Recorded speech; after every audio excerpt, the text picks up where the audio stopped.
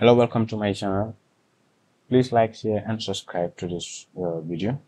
Here I'm gonna show you how to do input validation in Django, like how to prevent duplicate records from being entered in a system using the input validation on the Django forms.py. Here, if you see, we're gonna implement it on this application. In this particular application, there are duplicates of records. You can see a particular record being entered 7 times and the system still keeps accepting the record. So here what we're going to do is we're going to use employment number and make it unique to a particular employee, and anytime it's been repeated, the system should raise a validation error and prevent that record being to be entered in the system. So right now, if you go through the system, if you go through the app, you're going to see that it's still accepting more duplicates. Let's just test this.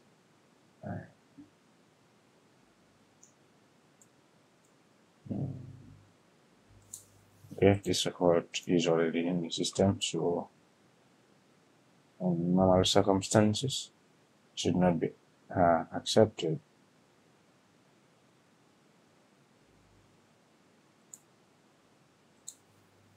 And start of service, we can look at this. This is just dummy data, and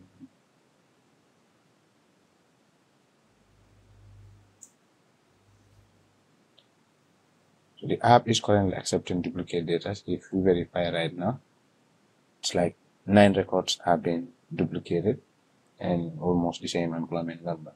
So we wanna implement a solution in the Django forms.py to make sure that anytime a duplicate employment number is detected by the system, that it raises a validation error and prevent the data from being entered. So to do that, I've opened the app in my Sublime text editor. Here I have my admin.py, forms.py, models.py, URLs, and views. So we're gonna implement this solution using the forms.py, and in here you're gonna see these are the fields that you're currently seeing here. Okay, and these fields are having the required validation already. Now, what I mean by that, if you click on this, it's gonna tell you that these fields are needed and they must be filled. So, and the employment number, let me check. Okay, let me do this. It must also have the required validation. Save and refresh again.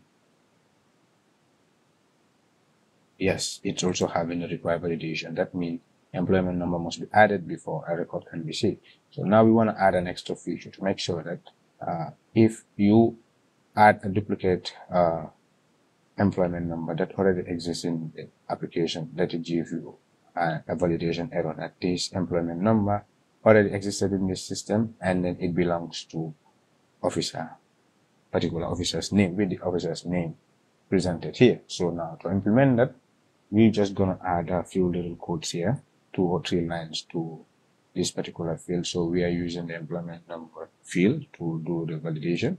Yeah, let's make this one none here.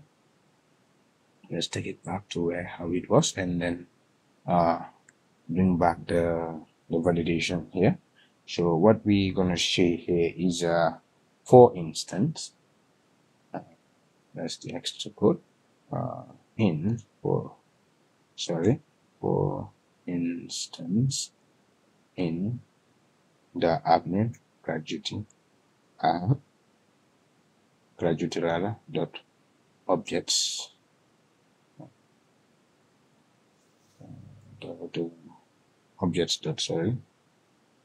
all. Let's do our semicolon and okay, storage. So if instance dot employment number, if an employment number is equals to entered in the system is equals to another employment number in the system, colon, raise this validation error forms dot validation error, let's open bracket, and we bring the error message that the user should see. This, okay, and this employment number is already entered. Or let's concatenate it to bring the officer's name. Sorry,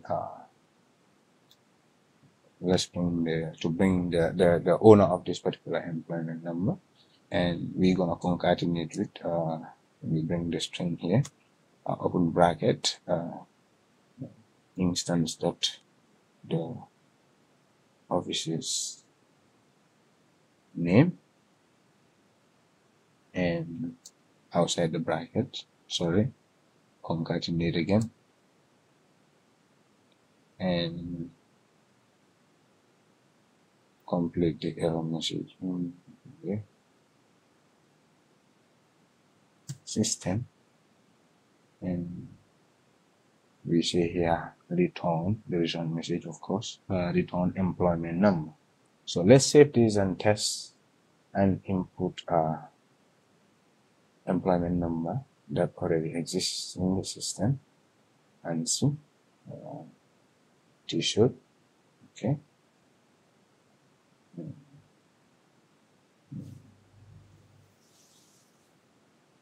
Sorry, how do you call it? Finance accounts.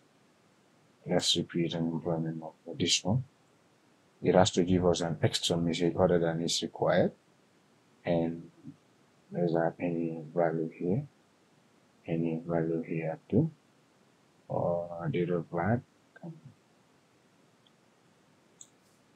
random here 1980 if we like, and then start of service can also be, does it make sense?